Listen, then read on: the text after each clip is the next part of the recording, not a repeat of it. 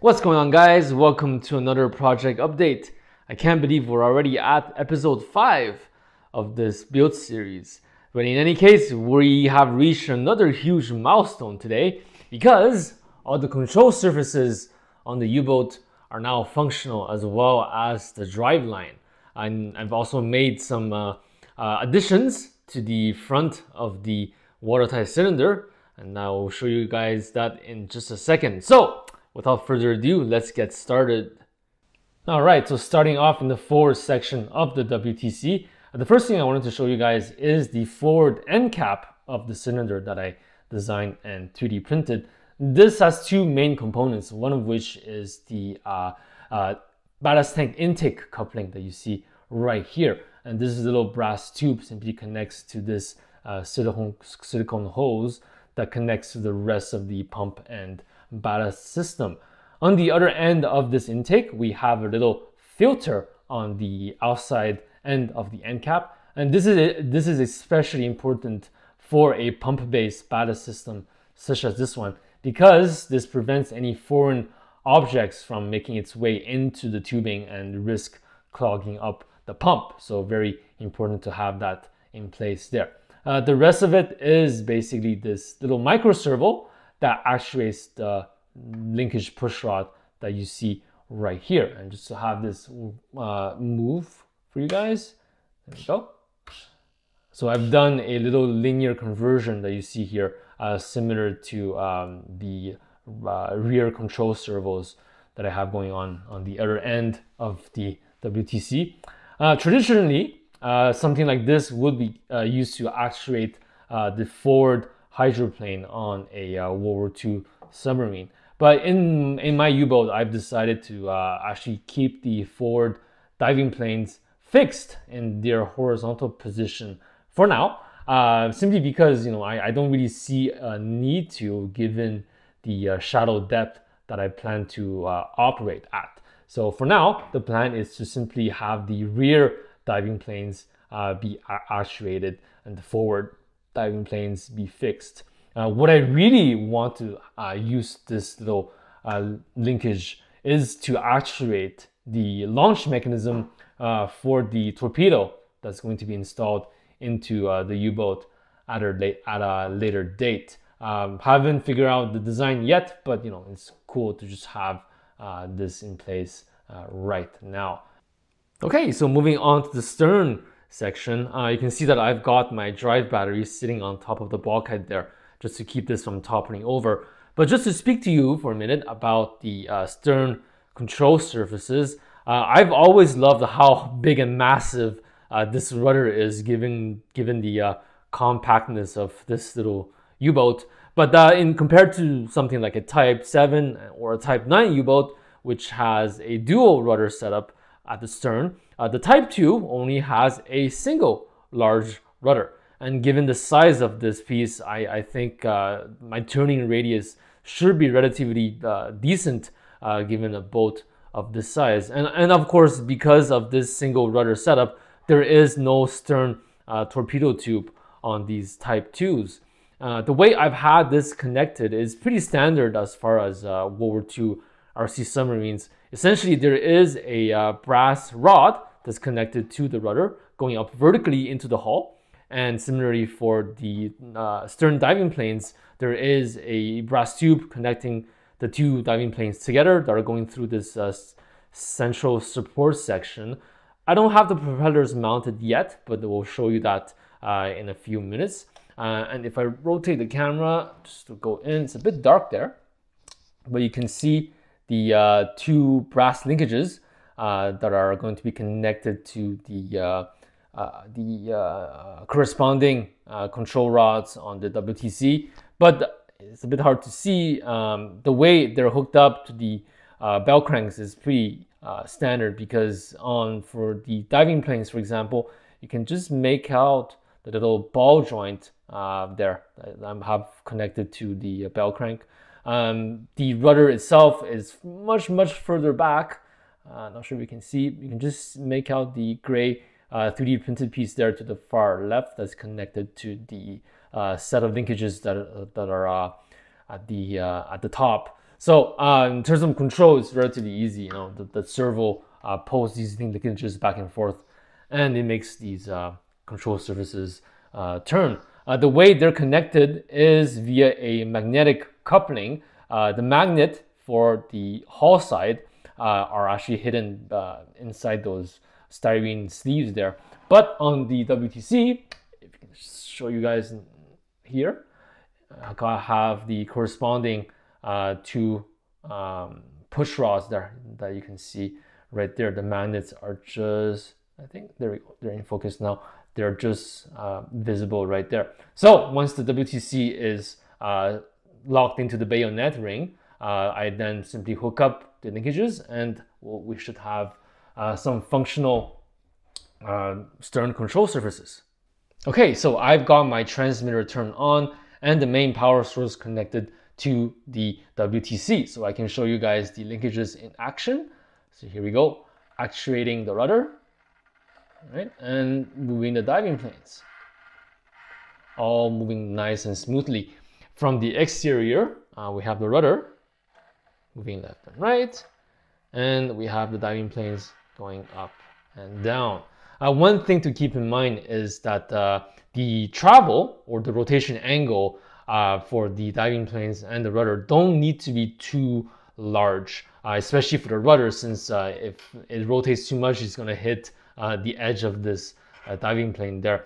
But in the case of the diving planes, I think I've got maybe maximum 30 degrees on either side, up and down. The reason for that is they're going to be sitting right behind the propeller's wash right there. So with the amount of water current generated by the prop, you really don't need the too much travel on the diving plane itself. And in the depth that I'm operating at, I think what I have is plenty enough to make the submarine pitch up and down. One thing you might notice is that I'm also missing the, I guess, the propeller guard. It's like an L-shaped piece connecting the edge of the diving plane onto the prop shaft support right here. The reason I don't have it connected yet is because right now it's just so much easier to connect the propeller to the propeller shaft without anything getting in the way. But you know, towards the end of the build, I'll be sure to have that made and connected up so that the propeller can be kind of protected from any knocks, right? In case this thing knocks against the edge of the pond there. So speaking of propellers, we're going to show you the work that I did on the driveline next. So when it comes to the driveline, the propeller shaft on each side of the boat is not only supported by a bushing that's located on the prop shaft support that you see right there fixed to the hull, but there's also some additional bushings on the inside of the hull. And you can see the one on the port side right there. It's a brass bushing that's connected to a white styrene bulkhead there that's JB welded in place. And similarly, on the bottom there, we have the bushing for the starboard side. So this ensures that the propeller shaft is supported on at least 2 points, right, to prevent any excessive wobbling. So you don't want that happening when your propeller shaft is rotating. In terms of the whole setup, I have it laid out right here.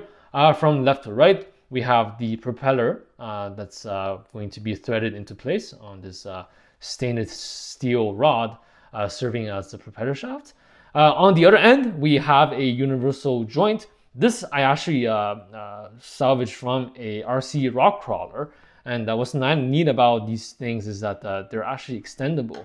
Right? You can actually set them to whatever length that you want. And as you guessed it, you know, one end is connected to the propeller shaft, whereas the other end is connected to the gearbox outputs on the end cap of the WTC. In the middle here, I have a little wheel collar that I fabricated from a spare universal joint part. It's in brass, very, very sturdy. And this is going to be secured to the propeller shaft with a little set screw that you see on top there. And in between these two parts, you've got some washers that are going to be sandwiching that bushing that I showed you inside the hull. And really, this whole thing prevents the propeller shaft from any unintended lateral movement. So it's going to be very, very nicely secured in place. So next up, we're gonna connect this whole driveline up on both sides of the boat and show you the whole thing in action. All right, guys, moment of truth. I've got my transmitter turned on and the main battery is connected inside the WTC. So with the driveline all connected, we'll just give her a little throttle forward. Plenty of torque and power with those little motors. So I'm really curious about how fast this little U-boat will go in the water. So hopefully not too fast. We've got to keep her a bit more scale-like when she's sailing on the water there. If I give it a little more throttle, you can see the black universal drive shafts rotating there, connected to the propeller shaft. But really, really happy with the power that I am getting. Now keep in mind, I don't currently have those bushings greased yet. So I don't want to run these motors for too long. I'm just only doing little short bursts. And I am recording this in my basement workshop. So keep in mind that the sound does echo quite a bit. So in real life, the noise isn't actually that bad. But I do love how those engines sound. Yeah, I can listen to that all day. So with the propulsion system working, no matter what RC project I do, having the driveline be operational and the motors turning, everything's connected, really does make me feel like a huge milestone in the project, since the model is essentially now alive. So, and especially for this U-boat, since the completion of the hull in 2017, I've been waiting for a long time to get to this point. So personally, I'm very, very happy with how this project is turning out. And with that being said, I do want to talk about where we are in this project and where I plan to go forward in the next steps. So as she sits right now, my U-boat is essentially ready to be trimmed. What this means is that she can be dropped into the water, in this case, either in a test tank or most likely my bathtub, so that the correct amount of ballast and the flotation foam can be inserted into the hull to achieve the right surfaced and submerged trim.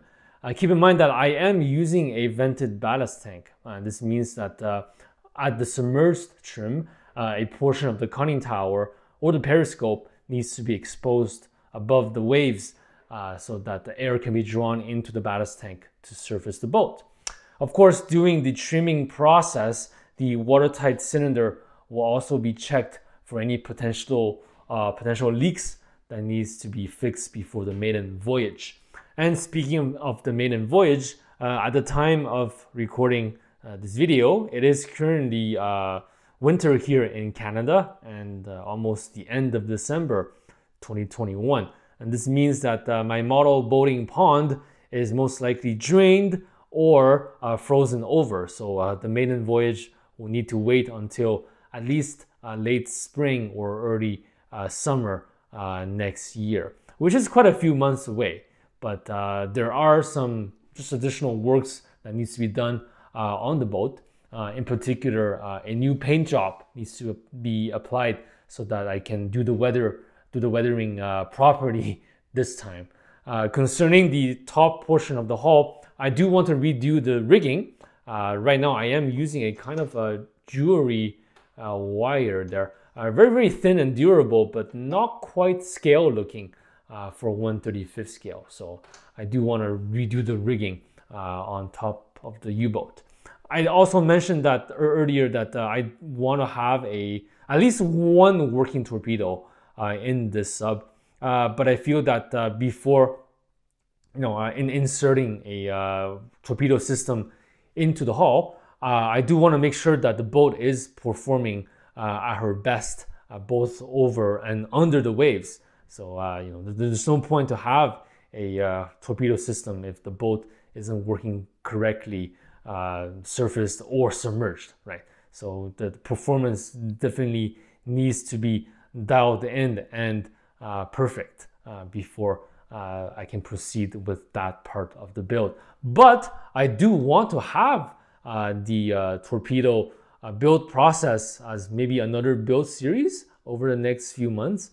Along with other RC Submarine topics that I wanted to cover since I started this channel. So as usual, thank you very much for tuning in over these past few months. I'm having a lot of fun working on this project, as you can tell. Remember to give us a like and a subscribe. That really helps me grow the channel. So look forward to many more videos to come in the next few months in the wonderful world of RC submarines. With that being said, I do want to wish you guys a very happy new year. Hopefully 2022 will bring us many more adventures in this hobby of RC submarines. So stay safe and take care, everyone. We'll see you next time.